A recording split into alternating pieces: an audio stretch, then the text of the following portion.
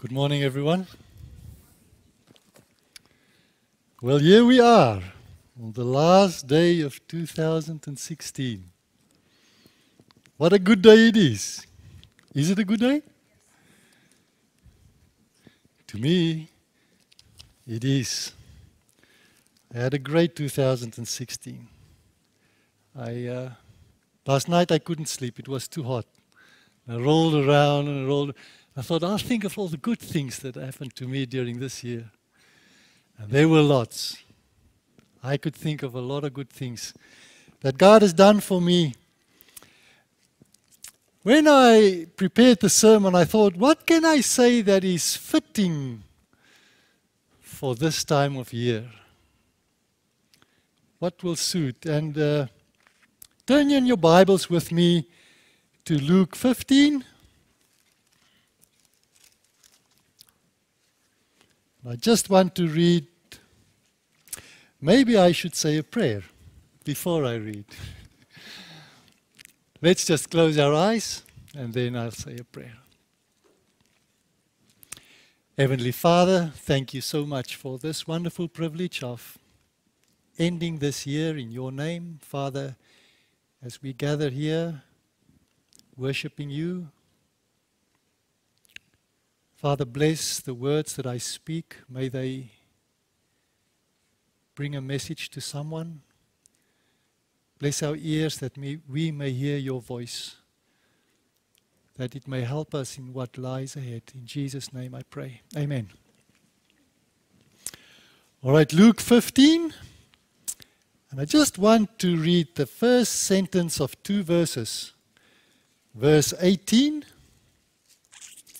This is the prodigal son. And he's in the pigsty. And the first sentence says, I will arise and go to my father. And then the first sentence of verse 20 is, and he arose. Now, there is a saying that says, talk is cheap, but money buys the whiskey. Ever heard that one?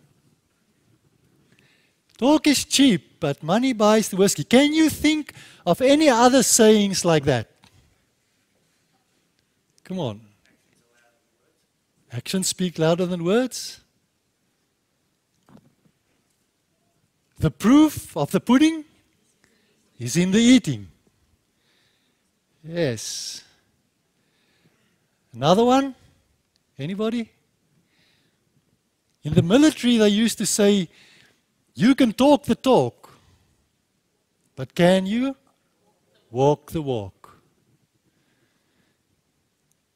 Some things are easier said than done.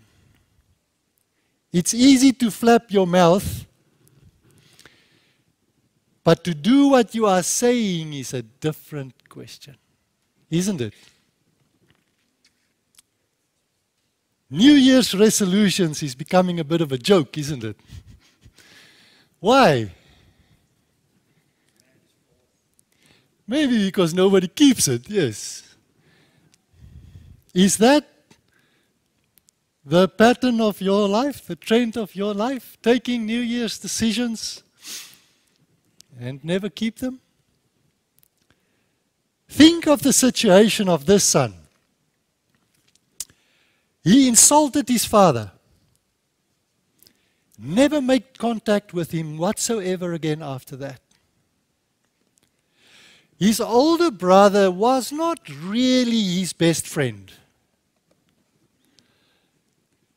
All the community and friends of the family that looked up to that family now is gossiping in the town because the family was embarrassed. And you, the cause of that embarrassment, now say, I will get up and go to my father. I'm sure he must have thought to himself, I wonder how my Father will receive me. How on earth will I be able to look everyone in the eye again? Without a doubt, he thought to himself, there will be some consequences. It puts that decision a little bit in a different perspective for me. It wasn't a small decision, I think. Maybe the hunger helped him a little bit, but I think it took a lot of courage for him to stand up and take that first step back home. Some people don't make decisions easy. Have you met people like that? Are you one of them? You know, they decide on something and then they think about it and they change their mind and they think again and they take the decision again. And some people just like to sit on the fence. For some reason, they think there is benefit in that. They like to have a foot on each side. Do you have an opinion?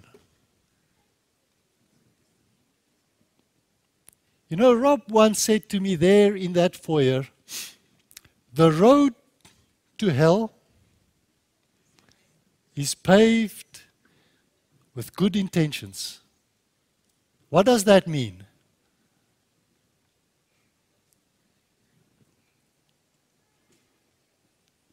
It means that there is a lot of people that will wake up in hell, always wanted to take a different course of action, but never did. And somehow they ended up where they didn't really want it to be. What is it about our good intentions that have to change? What did God give us to help us make a choice when we have to make a choice?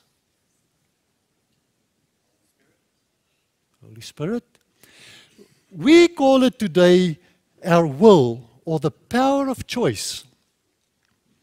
Are you decisive? Can you make up your mind?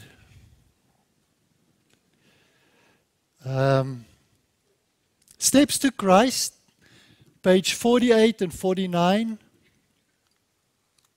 says, and I paraphrase this now big time, but it says something like, the desire to do right is good as far as it goes. But if it stops there, it amounts to nothing. There was a time in my life when I didn't like to read Steps to Christ. As a matter of fact, it annoyed me tremendously. People quoted out of Steps to Christ and it made me shiver. I didn't like that. Because I've tried in my life many times and made decisions and then I mess it up. Until one day I listened to a sermon of Pastor Victor Gill. Don't know if you've heard of him. He's an old fella and he said it as it is. And he said, if you take a decision and you use your will, give your will back to God. He will change it because it is Him that wants to will in us. He will give it back to you and then you follow through with it. And in my mind, it helped me to get over that feeling of Steps to Christ. The prodigal son desired to go home, but he had to do more than desire and wish. Had he not made the decision and got up and take the first step, he may as well perished between the pigs. Always wanted to be with his father, desiring to be at his father. Are you like that when it comes to Christianity? Are you saying, I have to read my Bible more, or I have to do this, or I have to do that? What are the chances that you actually do it? What will it take for us to act on our decisions? Some kind of a disaster or a tragedy? How many times have I promised myself in my life that I want to memorize Scripture? And then I get busy with this, and I get busy with that, and I come home in the evenings, and I'm tired. Does God have to allow an accident to happen in my life so that I may end up in hospital to have time to memorize Scripture? No. God doesn't have to do that. If you want to do something, make a decision and do it. Indecisiveness brings stress. It brings guilt. It brings disease. It brings unhappiness. And it brings a lot more questions and decisions. Decisiveness brings peace. Have you ever found it when you make the decision, it's over? 1 Kings 18. 1 Kings 18, and that is the very well-known story of Elijah, Ahab, and Jezebel. And I'm just thinking now in my mind, here is God talking to Elijah, saying, Elijah, these guys are worshipping the rain god. Do you think that if I stop the rain for a while, we will get their attention? And so here is Elijah, walked to the palace, past the guards, got into Ahab's face. There will be no rain for 3.5 years. Turned around and walked out. By the time everybody got to their senses, Elijah is gone. Just a side note, when God hides something, you'll never find it. So, 3.5 years without rain. The crops were dying. I think we can relate to that a little bit today. It hasn't rained for a while. The grass is dead. It's dust everywhere. The soil is cracked. The cattle, those that are still alive, is just skin and bone, staggering through the paddocks. The crows and the vultures is having a great time, eating the dead animals. Do you think God got their attention? He sure did. Elijah went back to the palace. Tell Ahab, get your priests and everybody else, we'll meet up on the mountain. Let's read 1 Kings 18, verse 21. And here, Elijah has put his finger right on the problem. Verse 21, and Elijah came to all the people and said, how long will you falter between two opinions?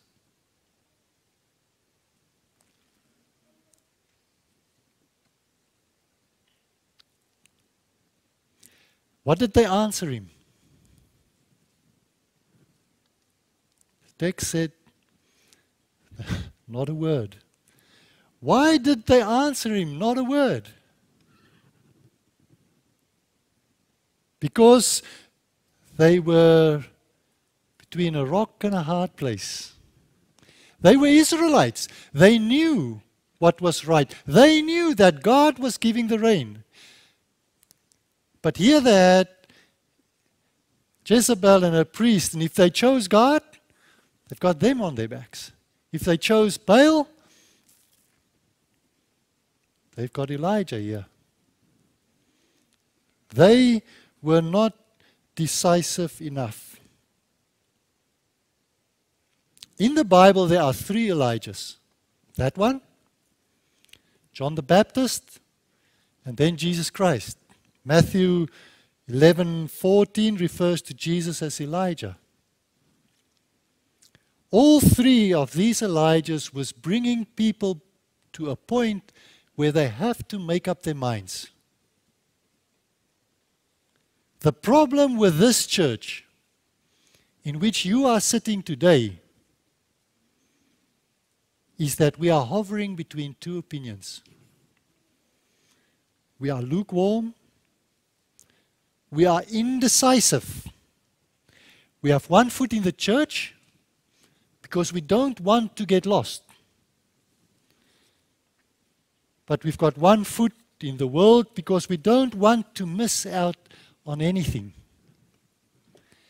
And we got complacent, and we are quite happy where we are. Has the devil invented enough toys to keep us busy? And that counts from the youngest to grandma.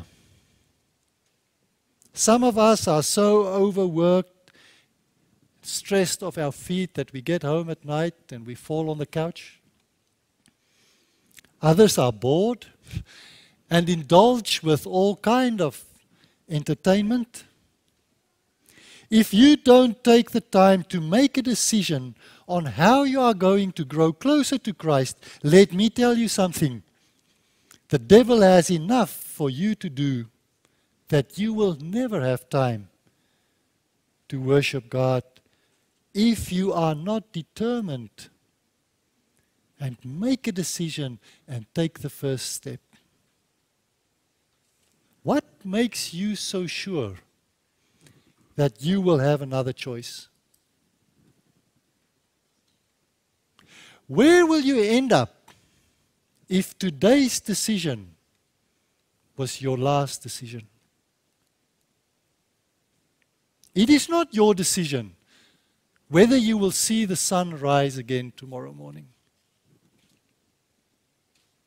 In your mind, you may think, I've got plenty of time. My life is ahead of me. And you may be right. But the future doesn't lie in your choice of what uni I'm going to, what job I'm going to do, where I'm going to work. Your whole life may pivot on just one decision. It's scary, isn't it? Today's decision may mean life or death to you. The Bible says, I can do all things through Christ that strengthens me. That is a statement. It's not a question. The question is, will you? Oh, I can stop smoking anytime I want. Have you heard people say that? It's true. There are millions of people that stopped smoking before you, or whatever you have to stop. And maybe you can too. But that is not the question. The question is, will you?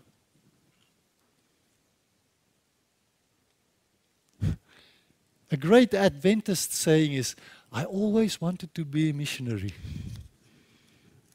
Really? So why are you not one? The question is not can you. The question is will you?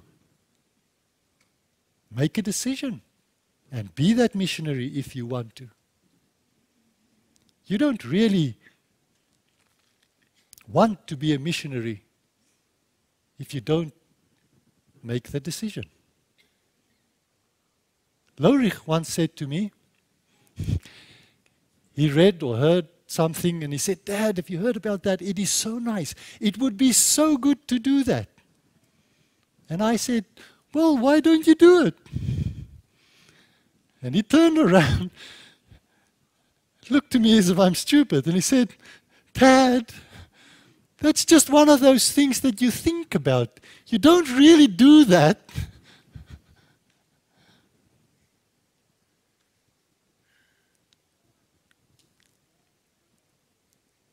Today, it is hard to get someone to make a decision.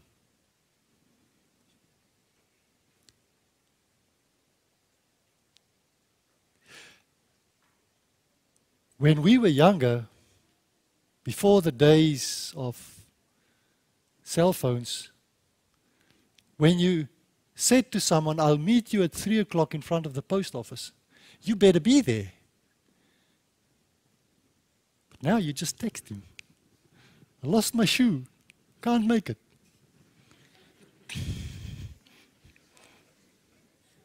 If you don't deliberately make a choice and give your life to God every morning, the devil will make sure that you are so sad or so happy, so occupied or so busy or so whatever, that you are so wrapped up in your own little world that you will never do it. A missionary is a missionary right where the missionary is. And if you are not one, it is because you never really wanted to be one. Or you are not decisive enough to make that choice. If you sin, is it because the devil forced you or made you sin? No. It's his job to tempt you, and he is really, really good at it. But if you sin, it is because you chose to. If you do well, is it because God forced you? No. God gave you His grace. God gave you His word. God gave you the power. Jesus went to the cross. All we need not to sin is available to us. It is even unreasonable to sin, because the Bible says we are not tempted above which we are able to.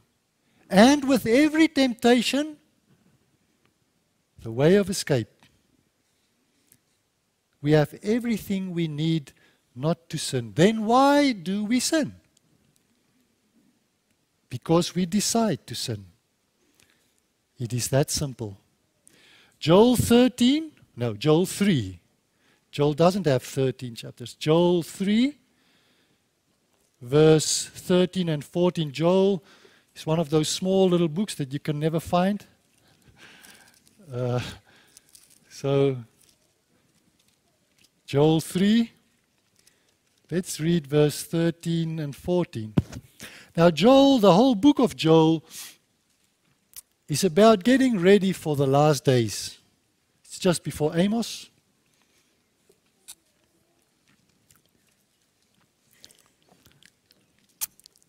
It says, "Put in the sickle, for the harvest is ripe. Come, go down, for the winepress is full, the vats overflow, for their wickedness is great." Verse 14, multitudes, multitudes in the valley of decision. In the last days, every one of us are being called on to make a decision. Revelation 13 is about the devil that says, "I want to be worshipped." Revelation 14 is, no. God says, I'm the one that needs to be worshipped. If you worship the devil, there'll be consequences. So, just like the first Elijah, Christ is calling us to make up our minds. The text says, Jesus stands at the door and knocks. If you make the decision to open it up, if the devil is God, then make up your mind and serve him. But remember, we know that the enemy only comes to steal and to kill. If God is worth worshipping, then how long are you sitting on two decisions? There are a lot of people that doesn't know how to make a decision. Why? Because they doesn't make decisions. It's rusted. The mechanism doesn't work anymore. It doesn't suit us today to make a decision. We'll see how we feel. What are we going to do in the last days if they line the pastor and his family up against the wall and say, make your choice. Is it Saturday or Sunday? And if you say it's Saturday, you know they're going to shoot them. Or if there's problems in the church, and we are warned, there will be problems in the church. If you want to go left or right, are you going to look at the pastor or the person that you always look up to? Or are you going to decide for yourself, am I going left or am I going right? God wants us to study the Bible for ourselves and make up our own minds. If I cannot make a decision today, what makes you think it will be easier to take that same decision tomorrow? If I cannot decide today to put Christ first in my life and study the Bible or whatever you have to do,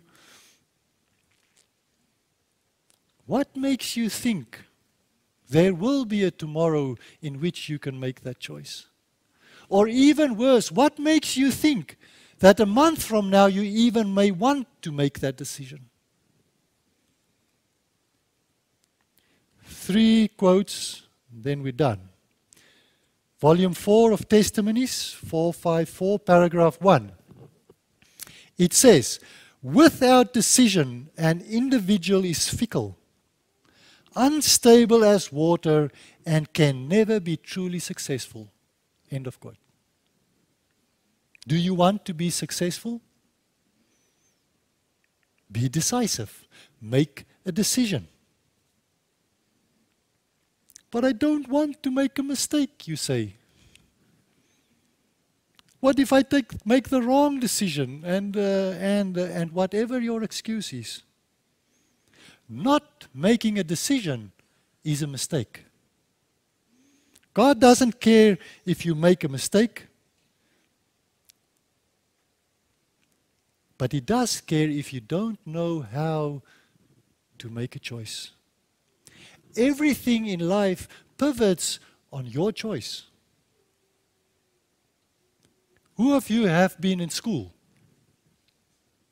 So I assume we all started in grade 1 with mathematical problems, learning to add and subtract.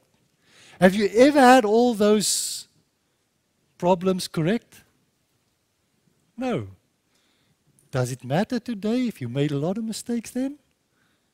No, it doesn't matter 2 hoots. God doesn't care if you make a mistake. We are all in the school of life. Ellen White says somewhere, and I couldn't find the quote, but she says that God allowed her and her husband to make mistakes. What? The prophet making mistakes? Why? It was good for her. And it was good for her husband to make. They learned something out of their mistakes. Do you learn something out of your mistakes? So don't be indecisive. That is a mistake. 4th volume of Testimonies, page 344. Also the first paragraph, it says, indecision soon becomes decision in the wrong direction. End of quote. To be indecisive is a decision, and it's the wrong decision.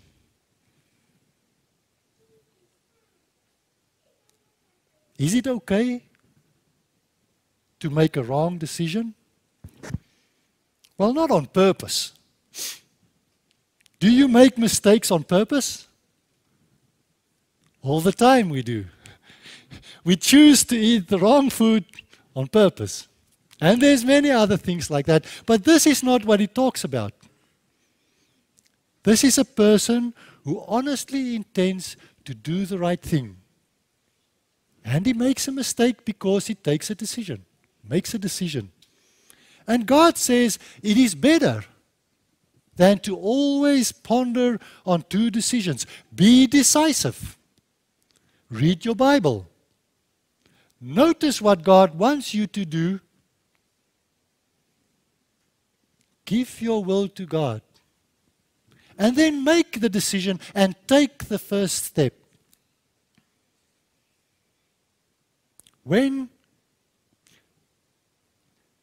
the third quote, third testimony is 497, paragraph 3. It says, long delays tire the angels. I never thought I can tire the angels. Long delays tire the angels. It is even more excusable to make the wrong decision sometimes than to be continuously in a wavering position. End of quote.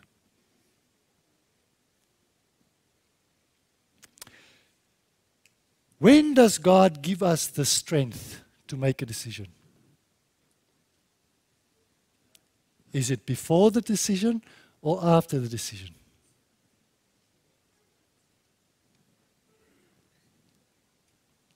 Well, it is true that Jesus went to the cross, the enemy is already defeated, and all the power of the universe is available to us.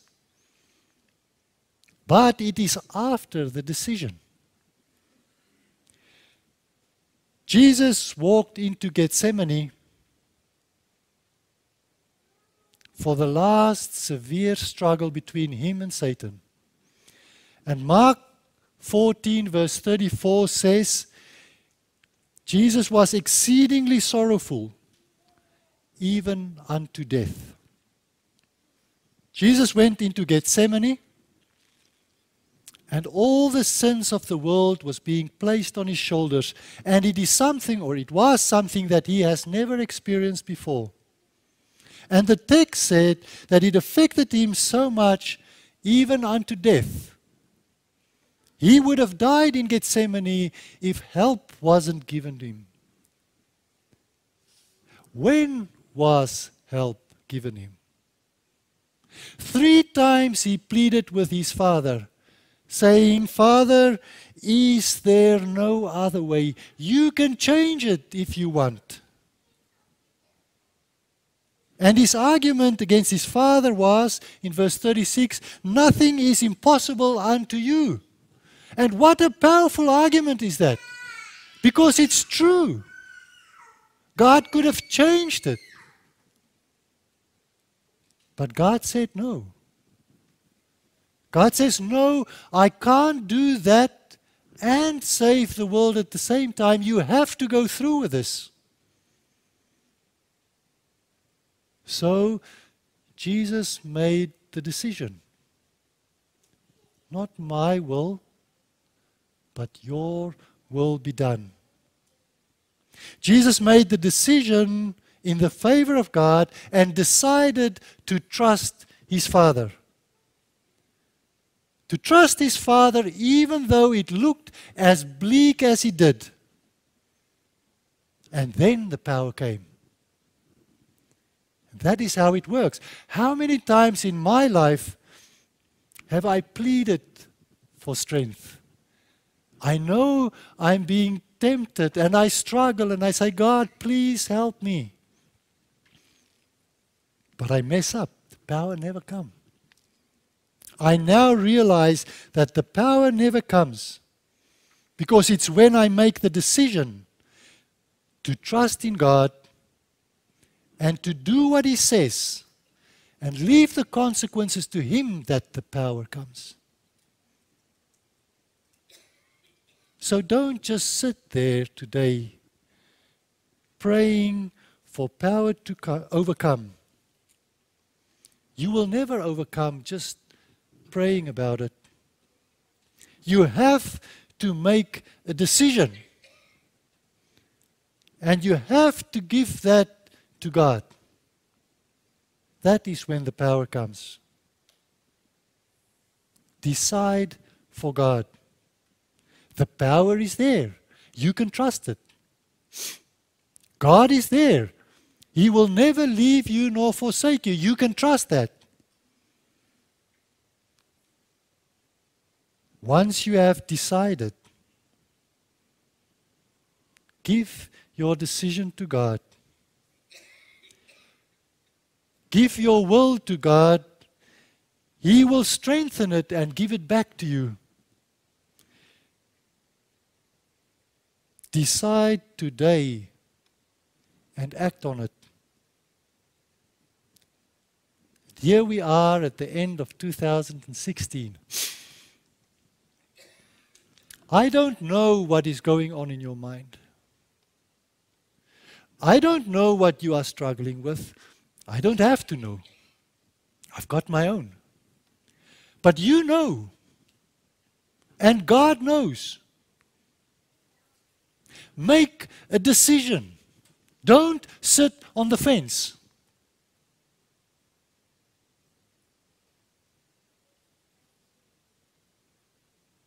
Talk to God.